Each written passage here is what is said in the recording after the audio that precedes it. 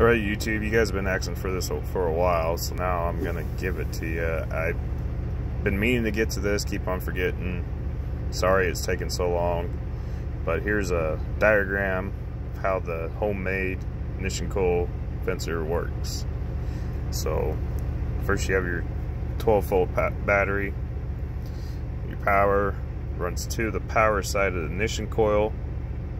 Your negative runs to the positive side of the flasher relay, and then your negative on the flasher relay runs back to the negative on the battery, and the battery is grounded into the ground. So I gotta draw this in here real quick. But anyways, what happens is when the power runs through the ignition coil to the negative side, runs to the flasher relay, it triggers the flasher relay, which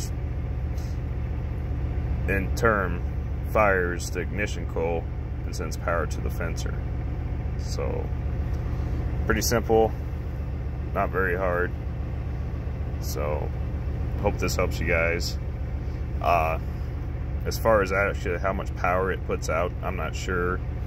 If you want it to actually run hotter, maybe go with a hotter ignition coil, some high performance. Another thing is a mechanical flasher relay on this setup will run very, very fast. If you use a mechanical flasher relay, you have to put some kind of dial resistor in here where you can turn up resistance to make the flasher relay run slower. Or you can buy electronic flasher relay that runs at the set pace. So anyways, thanks for watching. Bye.